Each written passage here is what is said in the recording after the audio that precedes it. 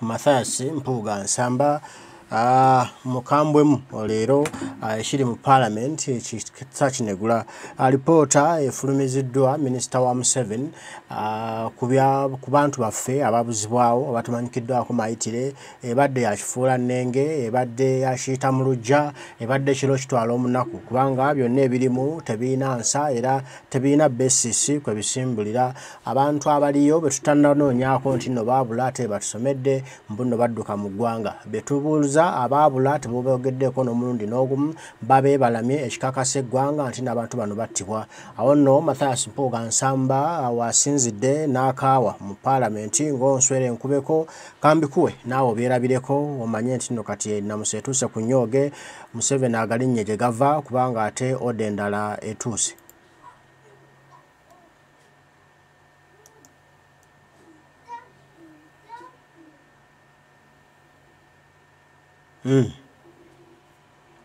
Mathias.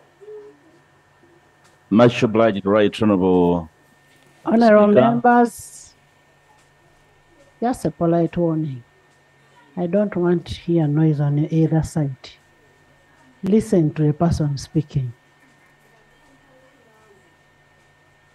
Right honorable Speaker, I would like to appreciate the Honorable Minister of State for Internal Affairs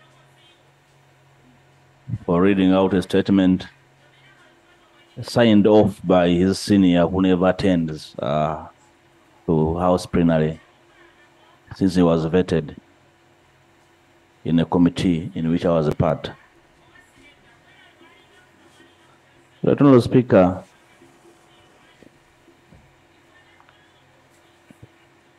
Leon Tolstoy was a philosopher, political philosopher from the 19th century, and had this to say: if you feel pain, you are alive. If you feel other people's pain, you are a human being. Let each of us place ourselves in any of those spaces, whether we are both or one of those. Right honorable Speaker. Right honorable Speaker, the power of the people is resident in this House of Parliament, and the power to sustain it is domiciled in Parliament. And therefore, nobody can repurpose the power of Parliament to sustain, maintain, and assure the power of the people. I graciously received this document around 11 o'clock from the minister, and I appreciate. It's a 17-page document authored over a period of 40 days. If you divide 40 by 17, it can speak to the number of paragraphs authored on each day. We appreciate the attempt to respond to this. Right honorable Speaker, it should never take anybody with any power 40 days to respond to the needs of the people, especially when it relates to rights, Right honorable Speaker. And it's 40 days plus 2.5 years, Right honorable Speaker. Right honorable Speaker, now that we have received this, I would like to ask of your indulgence to allow me and my team to make a rejoinder to this statement.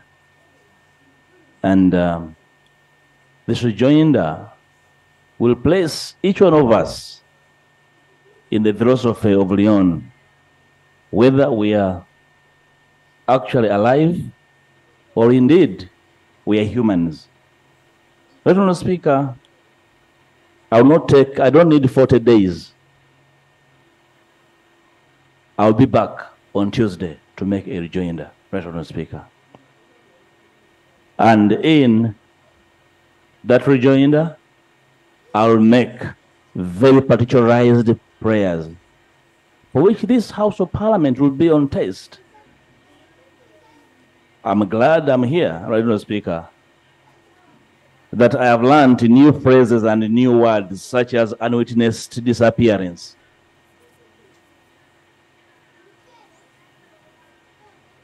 When the Honorable was mentoring... Can we first handle on your prayer? Honorable Speaker, I so pray that the prayer is finds your consideration, that we make a rejoinder, so that we can make good sense out of this 17-page document authored across 40 days. So, I give it to pray. Thank you.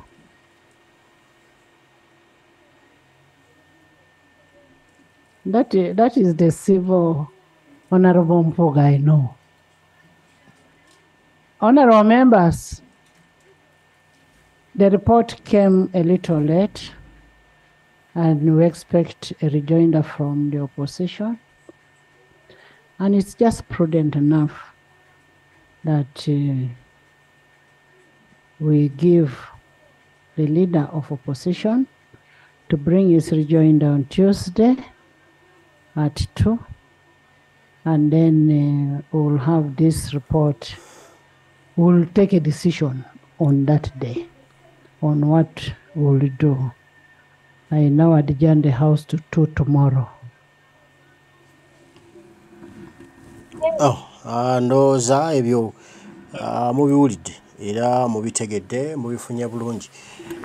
Mathias Mpuuga Nsamba ebigambo wabyogedde nga tabyeyogeza wabula nga bijja ku mutima era nga awulira kimufumita. Wabuuliza nti tulina okumanya nti abantu abamu tuli bantu oba tetuli bantu, tuli bisoddesodde, tuli balamu oba tetuli balamu, tulumwa oba tetulumwa. Ebyebuuzo bye yeebuuza era byayagala biddibwemu bw'anaaba nga aleese alipoota eyiye alijoinda ku eya gavumenti yafulumiziddwa ey'ekigwanyufu ey'ekigwagwagwagwa ati agenda kuleeta alipoota efulula nabe mu kiswa. Mujja kukiwulira. Abaabuza abantu baffe mujja kubaleeta, yonna gye mwabaleeta gye mwabateeka mujja kubakukunulayo, kuba situbagamba nko kubabuzaawo. Abantu abo tubeetaaga, abantu abo bantu baffe, abantu abo mikwano gyaffe, abantu abo tubeetaagira ddala. Ate mbanga mwababuzaawo, bwe mbanga mwababba, bantu mmwe temuli ba bulijjo, bantu mmwe temuli bantu, temuli bagunjufu, temulinaamu ka buntu n'akamu. Temuyinza kubuzaawo baana ba bannammwe, temuyinza kubuzaawo baana b'abandi, temuyinza kubuzaawo baami babandi ne mubabuzaawo bubuza bwe mutyo. Muba muliko ekikyamu ku mitwe gyammwe. Abantu abo balina abazadde, balina abaana, balina abakyala, abo bataata balina obuvunaanyizibwa. Mwe be mwabuzaawo mutyo.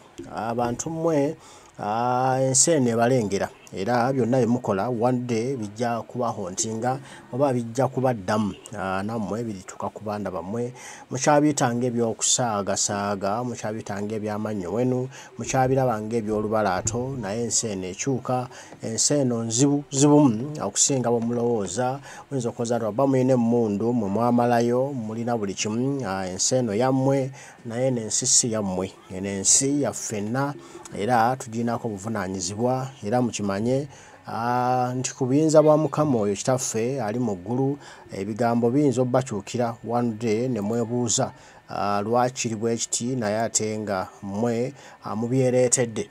N'olwekyo mwabuzaawo abantu baffe, mwabuzaawo baganda baffe nga mulowooza ensi teetegeere. Era mumanyi nti nno mulina obuyinza bunene nnyo, naye kati ensi etegedde ddala General Museveni omutuufu y'ani.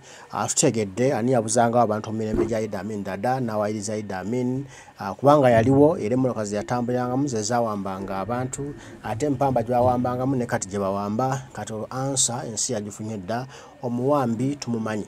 General Yoweri Kaguta Museveni ebintu bye bwe bityo ye bw'atyo bw'abikola mpola mpola. Nga yeebuzaabuza yekamufulaginga, naye ku luno Kyagulanyi yamwambulako ebikooti byonna byali yeekweseemu, byonna bihu bye yali yeekweseemu n'amuzza mu public. buli omu yeelolera ekinene kyawanga buli omu atunula n'asekamu naga abe bano abatugamba nga nti bazze kulwanirira ddembe lyaffe so bajja okusaanyawo eddembe lyaffe. Kati nno Alipota zifuluma naye nga tezina makulu wabula nga bagezaako okwetaasa akaliro ke babaddeko kabadde kabasikambula nga kabatuusa wala. Kati ndako ku Lwokubiri namusalo egenda ate nno okutuuka ku Nnyoge nga Mathias Mpuuga Nsamba aleese ate akakwakuliza akapya agenda otutambuza pa gavumenti eno ng'egudde ennume y'ekyo bati twaginyenyeza twagituusizza ku kisenge yabula kulindigula ngwala bwegiki egwe wali Abannayuganda ate balabe President Kyagulanyi Ssentamu Robert Bobi Wine ng'alayidde ng'atudde mu ntebe otufune essanyu tufune emirembe tweyagaleko Abannayuganda mu nsi yaffe nga President waffe omulungi Kyagulanyi Ssentamu Robert Bobi Wine amaze okulayira nga President wa kuno era atukulembere bulungi olwo tweyagale nga Bannayuganda mu Uganda empya nga General Museveni amaze okutuviira. Byebyo nno era Mathias Mpuuga Nsamba ku Lwokubiri temuva omubeerewo nja kubambi batuusaako mbibawe tutambule n'okumanya wamma ensonga zitutambulye bulungi. Omukama Katonda nsaba bankuumire mweraba.